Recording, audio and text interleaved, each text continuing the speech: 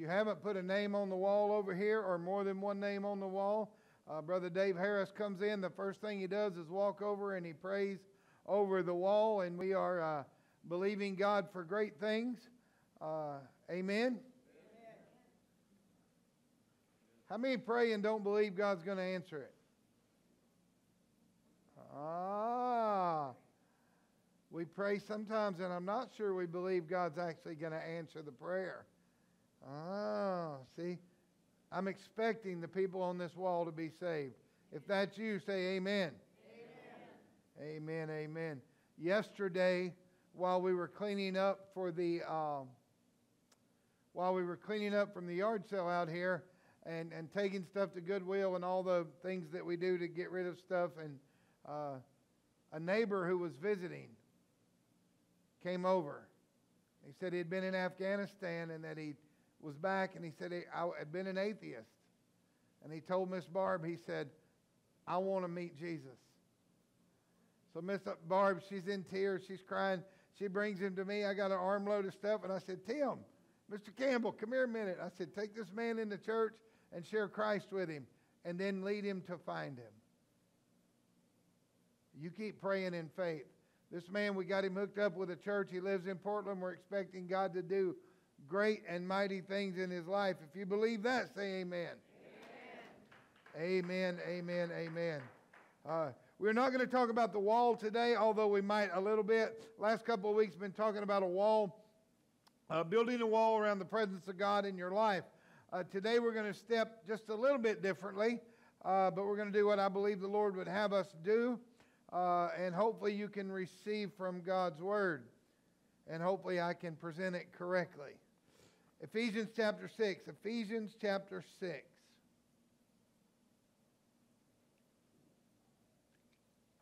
If you've been in church at all in your life, you've probably heard about the armor of God. Amen? Amen.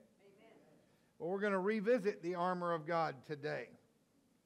Ephesians chapter 6, beginning with verse 10. Stand with me, if you will, for the reading of God's Word. Peter's the first one to jump up. Good to see you, man. Good to have you back with us. And all the youngins. Finally, my brethren, be strong in the Lord and in the power of his might. Put on the whole armor of God, that you might be able to stand against the wiles or the schemes of the devil. For we wrestle not against flesh and blood, but against principalities, against powers, against the rulers of the darkness of this world, against spiritual wickedness in high places. Wherefore take unto you the whole armor of God, that you might be able to withstand in the evil day, and having done all, to stand. Stand therefore, having your loins girt about with truth, and having on the breastplate of righteousness, and your feet shod with the preparation of the gospel of peace.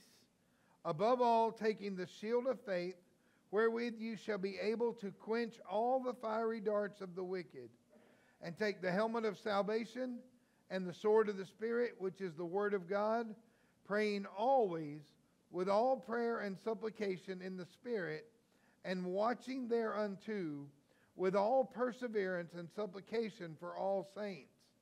And for me, that utterance may be given unto me, that I may open my mouth boldly to make known the mystery of the gospel.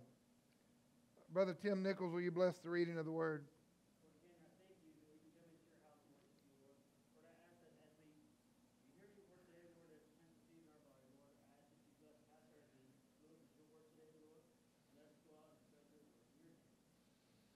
Amen. You can be seated. Thank you so much. How many's heard this scripture? Heard messages preached? Brother Mark's preached about 700 messages on this scripture. Sunday school, we've done all that. But we're going to revisit it for a little while this morning. And so I ask you this question in honesty. When you think of the armor of God, how many think of that Roman soldier armor? Yeah, right? How many think of that knight's armor, right? Because that's what we've always been taught or shown. Micah, you got me hooked up? We think of the armor of God as the Roman soldier's armor or a knight's armor, and we do this because we picture it in our minds. And we've always been taught that way, kind of. I remember as kids, my mom doing flannel graph. you know, the armor of God in flannel graph. And then it got, you know, coloring pages. And then we did those transparencies, I guess you call them. And now we're on the screen, right? And here we are. But I want to ask you a question this morning. Why would God use a picture of the enemy's armor, and Rome was an enemy of God in those days, maybe still today, and certainly in the future?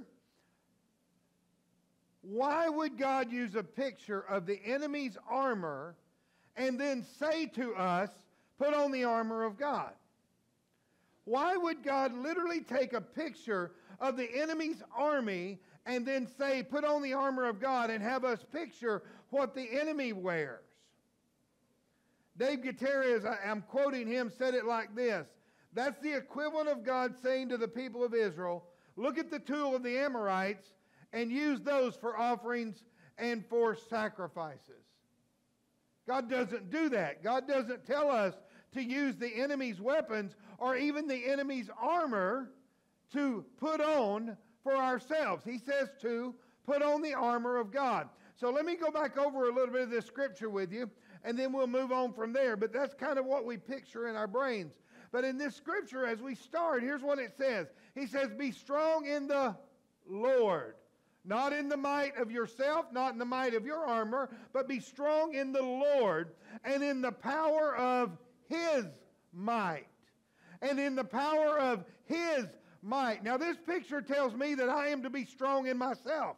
That I am to be literally strong, rigid. That guy's got like the 6-packs or the 8-pack or whatever that is. I've got more like 5-gallon jugs, but he literally says that. For we are to be in the power of His might. Then he says, put on the whole armor of God that you can stand against the schemes of the devil. For we fight not against flesh and blood. We fight not against flesh and blood. That armor says we are fighting against flesh and blood. That armor says that I'm going to battle in my flesh. Now we know that we do battle physically, but understand this, and if you disagree, that's okay, but understand this. All physical battles have a spiritual backing to them. Everything you fight in the physical has a spiritual application to it. Every single battle.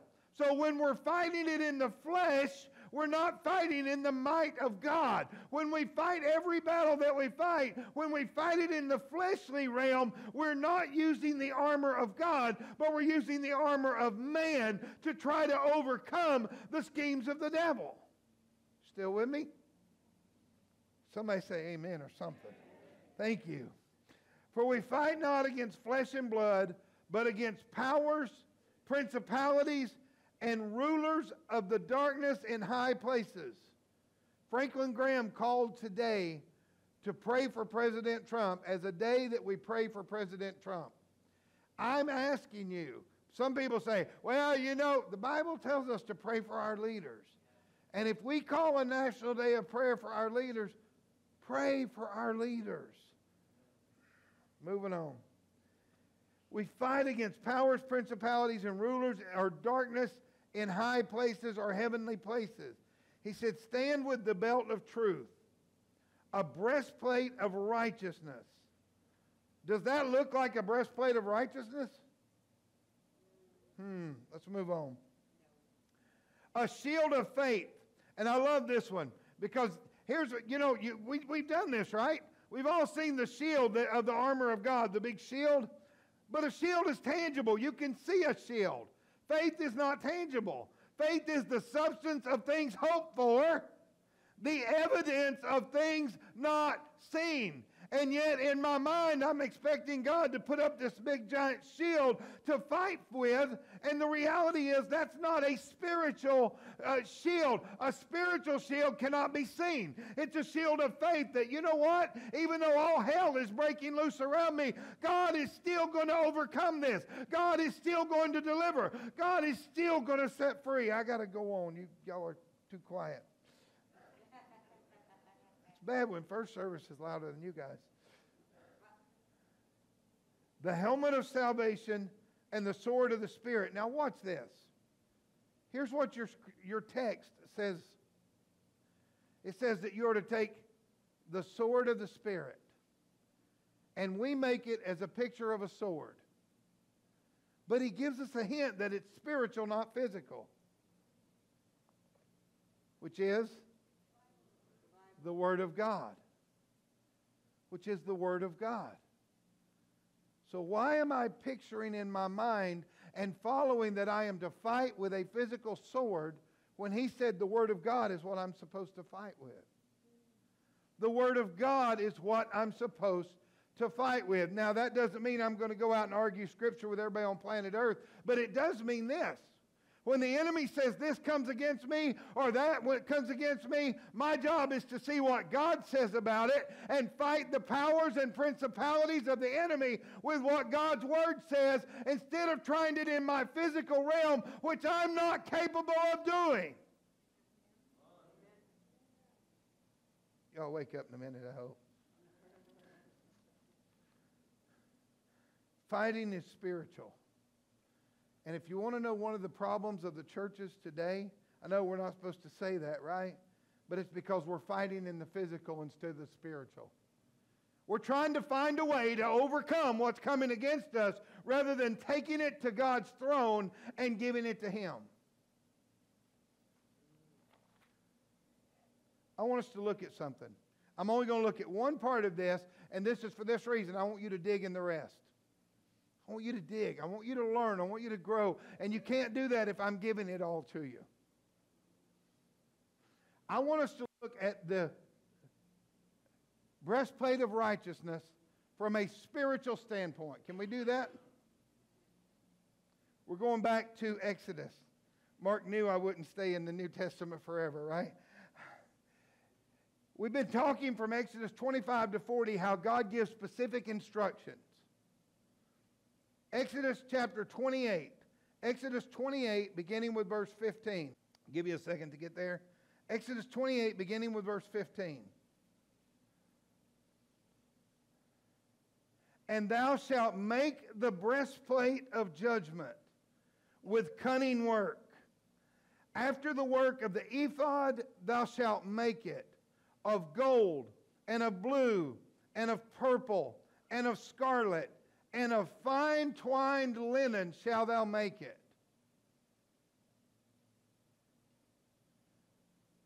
We want to fight the enemy with a breastplate made of brass or made of steel or something that we can withstand. When God tells them to make a breastplate, He says make it out of cloth. Royal cloth. We'll get there in a minute. Verse 16. Foursquare it shall be doubled, a span shall be the length thereof, and a span shall be the breadth thereof, and thou shalt set in the settings of stone, even 4 rows of stones. The first row of stones should be sardius. You ought to look that one up and actually dig into that. That is an amazing study on sardius. A topaz and a carbuncle, this shall be the first row. Second row shall be an emerald, a sapphire, and a diamond. The third row, a lazur, an agate, and an amethyst. And the fourth row, a beryl, and an onyx, and a jasper. And they shall be set in gold in their enclosings. And the stones shall be with the names of the children of Israel, 12, according to their names, like the engravings of a signet. You know what a signet is? That's a ring that has an emblem on it of the king or of the leader. And when you put that in, that says, I'm speaking for the king. Everyone with his name shall be they according to the 12 tribes. And they shall make unto the breastplate chains at the end of wreathen gold work of pure gold. And they shall make upon the breastplate 2 rings of gold, and shall put the 2 rings on the 2 ends of the breastplate. And thou shalt put the 2 wreathen chains of gold in the 2 rings which are at the ends of the breastplate. And the other 2 ends of the 2 wreathen chains thou shalt fasten in the 2 ouches, and put them in the shoulder piece of the ephod before it. And thou shalt make 2 rings of gold, and thou shalt put them under the 2 ends of the breastplate in the border thereof, which is the side of the ephod inward. And 2 other rings of gold thou shalt make, and thou shalt make them on the 2 sides of the ephod underneath, toward the forepart thereof, over against the other coupling thereof above the curious girdle of the ephod. And they shall bind the breastplate by the rings thereof unto the rings of the ephod with a lace of blue. And it may be above the curious girdle of the ephod that the breastplate be not loosed from the ephod. And Aaron shall bear the names of the children of Israel into the holy place for a memorial before the Lord continually. And thou shalt put in the breastplate of judgment the Urim and the Thummim, and they shall be upon Aaron's heart when he goeth in before the Lord. And Aaron shall bear the judgment of the children of Israel upon his heart before the Lord. Exact detail on how to make this. He gave exact detail on how to make this breastplate. He said, I want you to make it out of royal material. I want you to make it to the point that when you strap it on, it becomes part of your undergarment, your ephod. I want it to literally become part of who you are. Now, right, I'm a New Testament Christian, so all I'm thinking is, that thing ain't going to protect nobody. But it's not me fighting in the physical, it's God fighting in the spiritual. And when he tells us to put on the armor of God, if we always see it as that we are protecting ourselves, then we've missed the boat of what God is telling us. Watch this. Stay with me. I think I've lost some of you already. 1 Peter 2, 4, and 5. And as you come to him, a living stone rejected by men, but in the sight of God, chosen and precious. You yourselves, like living stones, are being built up as a spiritual house to a holy priesthood to offer spiritual sacrifices acceptable to God through Jesus Christ. The enemy wants you to believe that you are not of royal birth. The enemy wants you to believe that if you put on the breastplate to fight against him, and you put on a brass breastplate, and you don't put on the breastplate of God, that you literally will be fighting against him in a better way. But here's what God said about the breastplate. God said, I want you to make it out of linen cloth. I want you to make it where it fits tight against you. And when you come into God, you're coming in. There was a high priest then. Christ is our high priest. We don't need a high priest. The veil was torn from top to bottom. We have access to the throne room of God, and we ought to be fighting every battle we fight in the throne room of God with a spiritual armor rather than in the physical trying to defeat the enemy on our own. Amen. Hey, see? The enemy wants you to believe, and I can hear in my spirit people saying, well, we're not a high priest. It just said that we are a royal priesthood.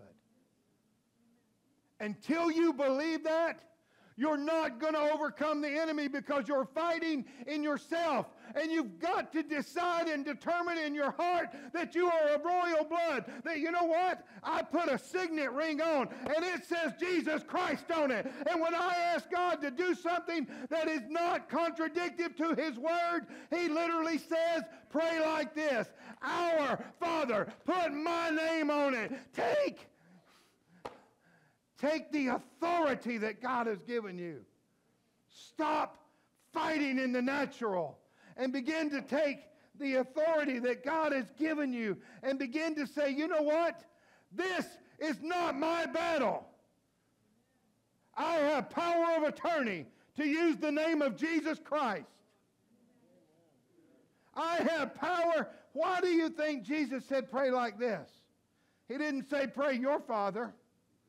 He said, pray our Father. He said, add my name to your prayer. Because I'll agree with you when it doesn't contradict my word.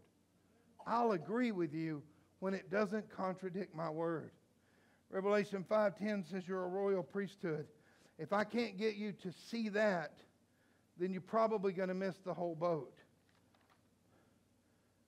When do you become what God called you to be?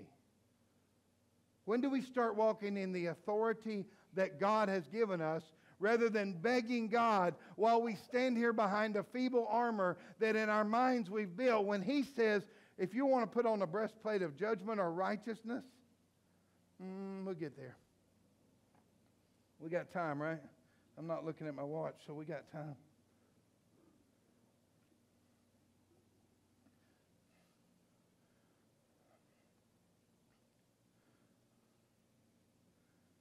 Can I tell you how to put on a breastplate of righteousness that will defeat the enemy? Can I tell you how he did it? He said you take 12 stones and you mark them for every tribe. They have to be inlaid in your breastplate. And before you go in, and I love this in the scripture. I love this. Here's what he said. He didn't say that they were to remain on the breastplate. He said that when Aaron goes in to the Holy of Holies, when he steps into the throne room of God, that the tribes of Israel will be on his heart.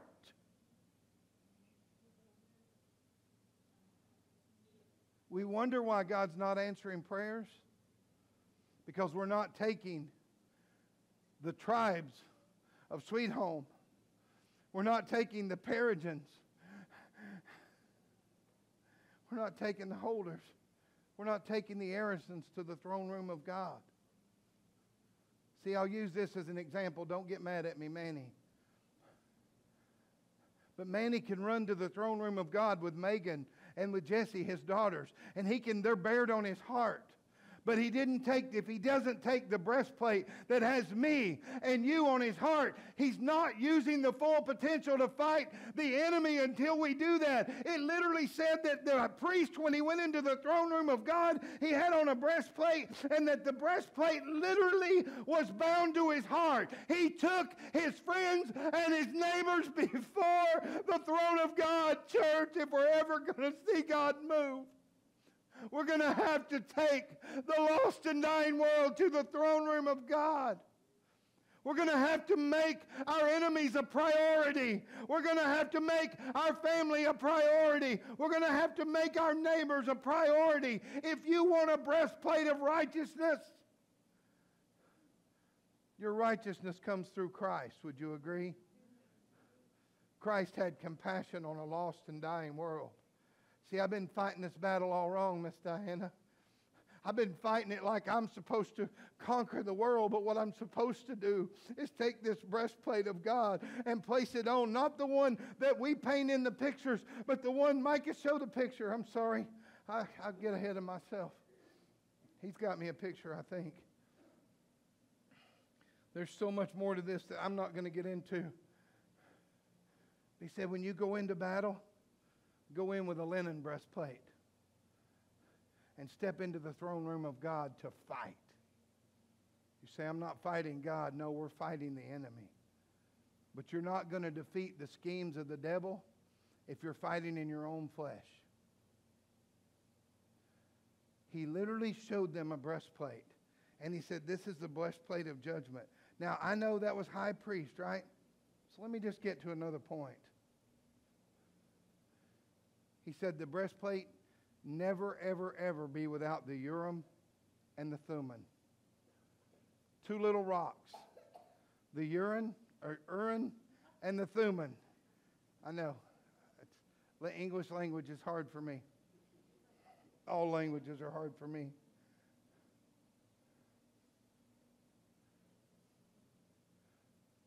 Urim means light.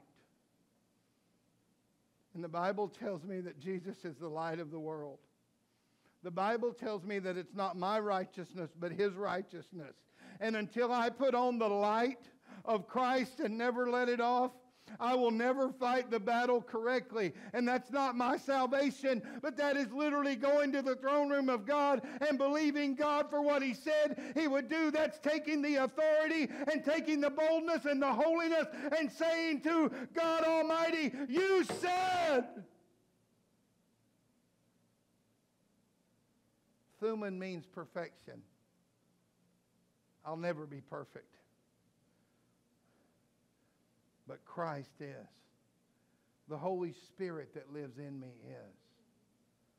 And until I learn to fight my battles with the full armor of God as a royal priesthood, let me share with you how I fight my battles. You ready? God, I'm asking you to protect my children until they come into you. I'm asking you to put angels about them. I'm asking you to keep them safe. I'm asking you to guard them, put on the armor of God about them, put angels, protect them, and all those things. And God says, why don't you bring them to me? Let me handle this. Why do you keep trying to do my job? Why do you keep battling within yourself? If you will earnestly bring me to them and say, God, I give them to you. I can't do this, but I'm putting on the breastplate and they're on my heart. And I'm giving you my heart today. And I'm putting on your armor. And I'm going to fight by giving it to you. And I'm going to believe you for them. And I believe we can hear him say, finally. Because I'm trying to save their body, and he's trying to save their eternal soul. I'm fighting to grow a church, and he's fighting to grow a kingdom. And I'm looking at things from a physical perspective and the spiritual perspective of this one piece of the armor.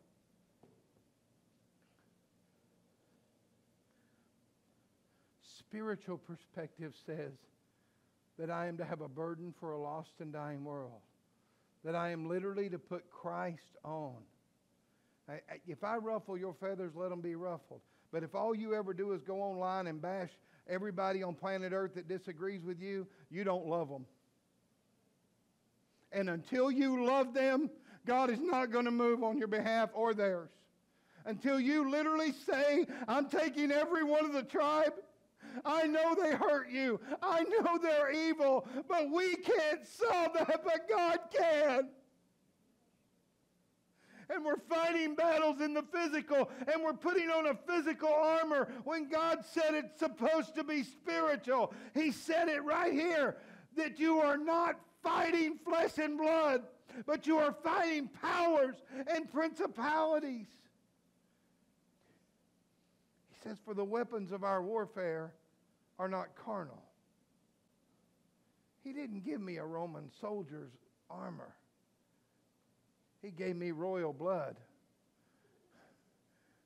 to wear the priest's robe and to step into the throne room and to carry the lost and dying world in and expect him to move on their behalf.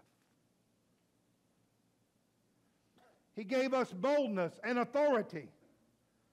He literally said, I give you the authority to use my name. When my dad passed away, my brother had power of attorney. Whatever my brother signed was my dad's signature. Period. In front of the court, in front of the lawyers, in front of the judges, in front of the law, it was as good as my dad's signature. And he said, I give you authority. And yet I put on this armor to protect myself. Because I'm like a Roman soldier. You know they lost, right? Yeah. Just throwing that out there. And God said, I want you to stop looking at it from a physical, worldly perspective. And I want you to see it from a spiritual perspective. What are you going through today? Because right now you're probably, if you're like me, seeing it from a physical or a mental perspective. What's God's perspective on it? Man's perspective, Lazarus dead. Jesus' perspective, he's taking a nap.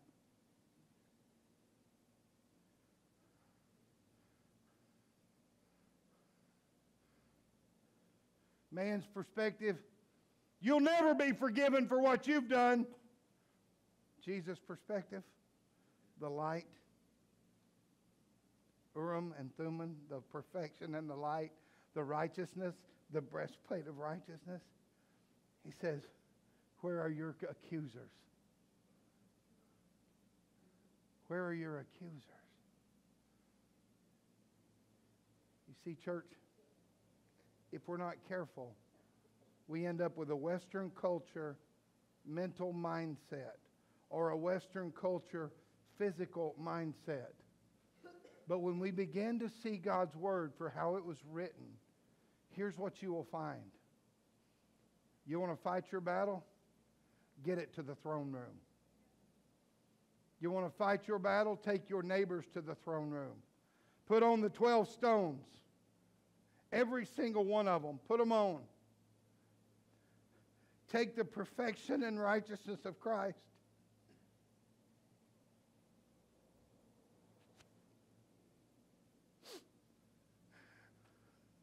I can't step into the throne room of God in my righteousness. It says filthy rags.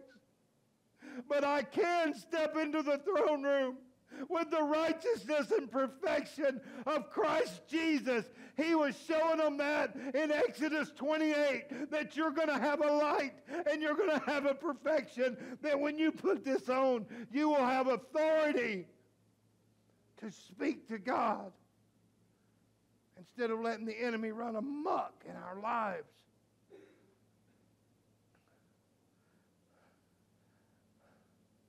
My daddy's King of Kings. Well, Pastor, I'm just going through. You know what? If I told you the truth, what I would actually say to you, you're going to keep going through it because you won't step out of it. Until you put air in the tire, it's never going to roll. Well, Pastor, you just don't know how difficult. I do know how difficult it is. I've been addicted. I've been homeless. I know. But I also know the God that delivers.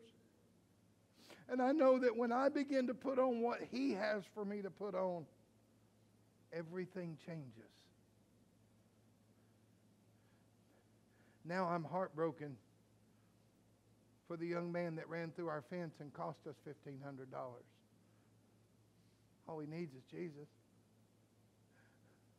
He'd probably want to come down and rake the gravel and level them out if he had Jesus in his heart. The guys that have cheated you, Dave, just pray for them. God will do the rest. And I know there's been a ton of them. Believe me, I know as much business as you've done. But we have to put on the breastplate of Christ, the breastplate of His righteousness. And we have to stop fighting battles that we're not supposed to be fighting. I'm supposed to take it to the throne room. That's why He gave me access. That's why He gave you authority. The world would tell you you're not a child of God. The world would tell you you're not a princess. The world would say princesses don't wear purple. Actually, I read that. It says they do. Notice what he said, and I'm closing. He said that the breastplate became one with the ephod, which is a very tight-fitting undergarment. And he said it became one.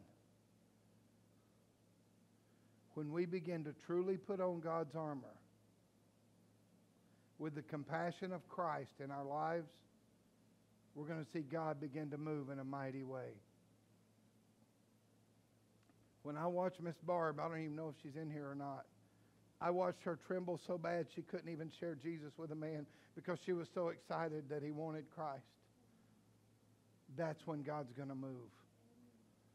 Not when we try to defend ourselves, but when we put on the righteousness of God.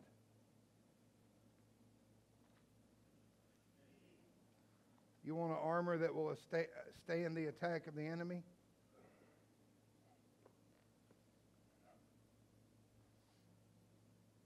How many families are under attack? Can I tell you what to do? You put your hands down. Can I tell you what to do? Take everyone that's come against your family and put them on your breastplate. Take every one of them and put them on there.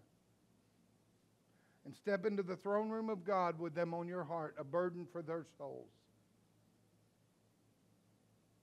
And watch what God will do for the ones you are taking. Not just the ones that you need God to touch, but when He begins to change lives of others.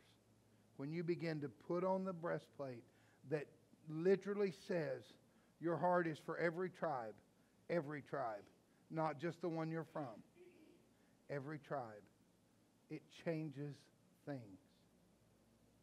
when you look at every situation through the righteousness of Christ, through the light and perfection of Christ. Then you step into the throne room. You step in with more power and authority than you've ever stepped in with. Because God can move mountains. But you've got to understand you're not fighting flesh and blood. You are fighting powers and principalities. And you're not going to do that in the physical realm. It has to be spiritual. Can we give God praise in the house? Stand with me if you will. If you don't know Christ as your Lord and Savior, if you've walked away, salvation is what you need more than anything. And we want you to know Christ. Period. If you're not sure, we want you to know Christ. But for those families that are here that know Christ, but there's a war and a struggle going on and you've been fighting every way you know,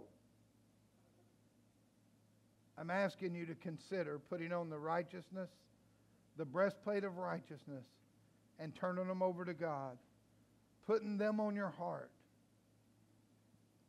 and fighting in the realm that you were meant to fight in, the spiritual realm, not the physical. Bring them to this altar and let God be God. Father, I feel like I fail you so many times. I feel like I couldn't preach my way out of a wet paper bag. I don't even know why you called me. But I will stand here every week and present to honor you. And I pray that the light of Christ and the perfection of the sweet Holy Ghost does the work and begins to stir people's hearts to see what we need to do to move and fight against the schemes of the enemy. And that we need to be able to turn it over to you and let you handle it. God, I pray that we would learn to put on a spiritual armor, not a physical one. Touch your people today in your precious name. The altars are open. I'm going to ask you if you have a burden, bring it to the Lord.